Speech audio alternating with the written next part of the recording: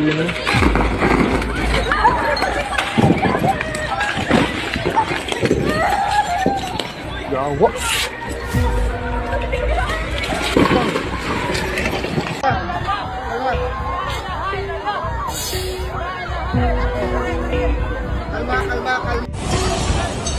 Earthquake! Earthquake!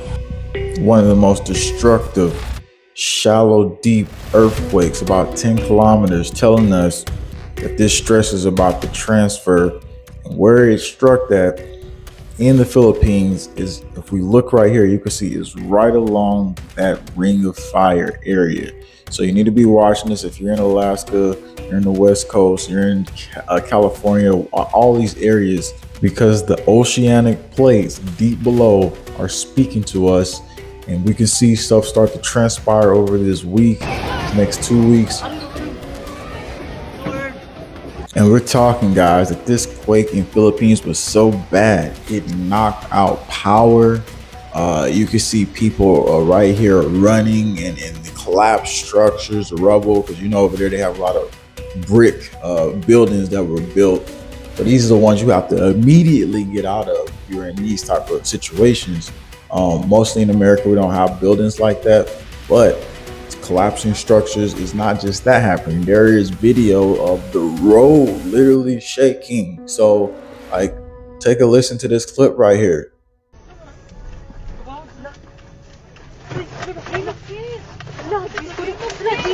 Jesus, no, oh my God, Lord, Jesus, lang, naglinog lang, Jesus Christ, yes, makatras ka pa.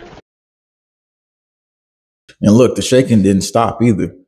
Imagine you're in this scenario because after the shaking happens, no matter where you're in the world, this is a survival tactic you should think about. The liquefaction actually slowly starts happening. If you're in the zone, like off the West Coast, after a 7.0 hit, the bridge will slowly start sinking. That's if it doesn't collapse right away. So the thing is like, you just hurry up and get off that bridge as soon as possible. If you're in that scenario for survivability, that's going to be important to think about as we see destruction in the land. So after the initial shaking stop, you got to make it a priority to get off of there as safe as possible. But no one can imagine the utter chaos that will take place right when these events happen.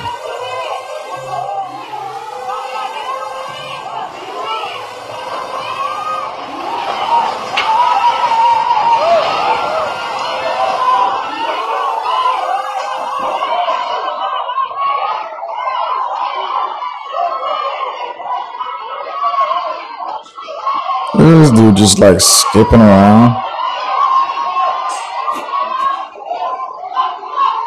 As you can see, a lot of people in the Philippines coming out of these high-rise buildings. So when they're evacuating, it takes so long when you're on the 8th floor, 7th floor, 6th floor. These are all things you need to take into account. Okay, if the scenario happens, am I up very high? What is my exit strategy? And if it's a lot of people, you can't even exit as fast as you want to. And the thing is this is something you have to weigh out. Over here in America, we have mainly 3-story, 4 stories. But this is a thing that even in some condo areas will be something that you need to measure out as these events take place, because we can learn from what we're seeing right now in the Philippines. A strong earthquake has just... This is the governor of Cebu where the earthquake happened. I know hadlok siya, but please stay calm and move to open areas. It was just a 6.9, 10:12 p.m. There was a 5.2 aftershock, almost in the identical location. There is a lot of damage. The island of Cebu has buildings crumbling and houses crumbling and hotels crumbling.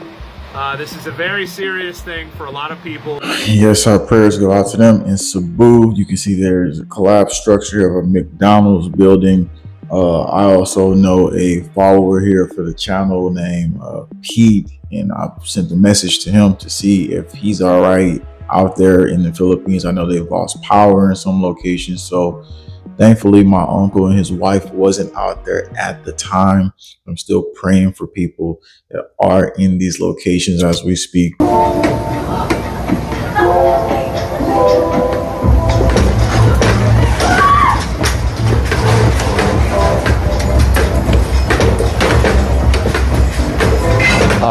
I think we should probably get down.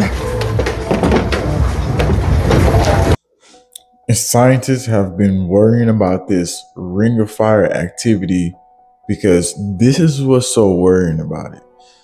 In the past 30 days and these months we've been seeing it happen, it's been in clusters. It's not been something that's spaced out.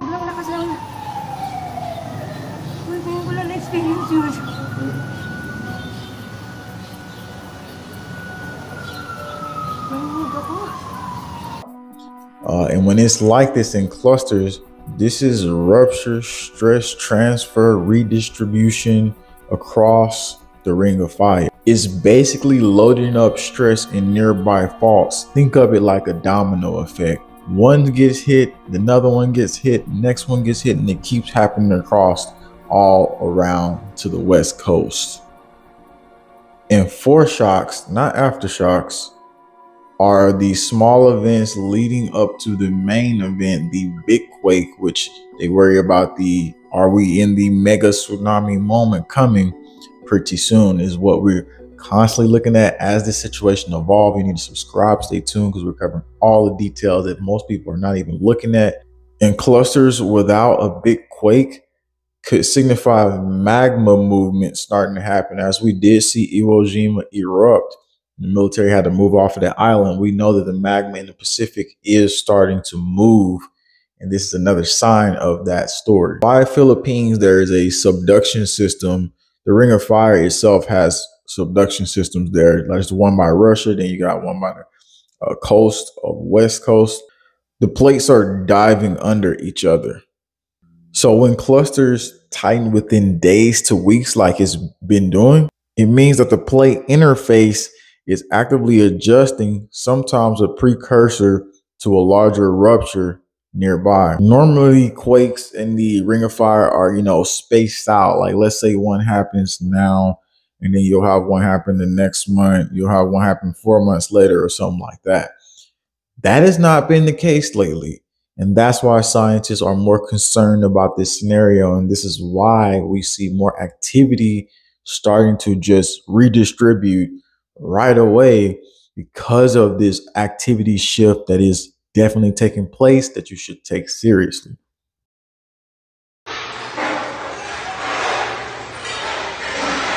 Gawas lang. Okay, go, sit. Gawas ba, Jud? Kanang luwan ka sa building. Sugod, sugod.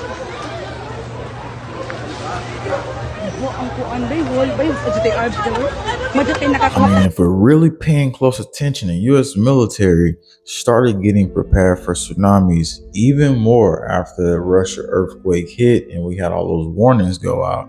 Not just them, British Columbia saying get prepared, Costa Rica saying get prepared. Just multiple signs that even along California coastline, they started telling people, hey, we're putting these new evacuation routes for tsunamis. So with the activity of them starting to move towards a new level of preparedness, this tells us that something is projected in their minds to be peaking in activity. As we see the activity peak, and they're going to get prepared for it.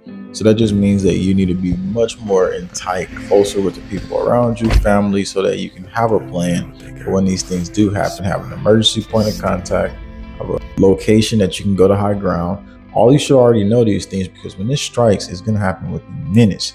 Just like the military evacuation document plan that I showed you days ago, probably be suggested below this video. They're only given 30 minutes to get their feet off the ground. Now imagine what would you do within 30 minutes, and maybe they said even you might get 10 minutes alert on the West Coast. That's what the official Pacific seismic director said.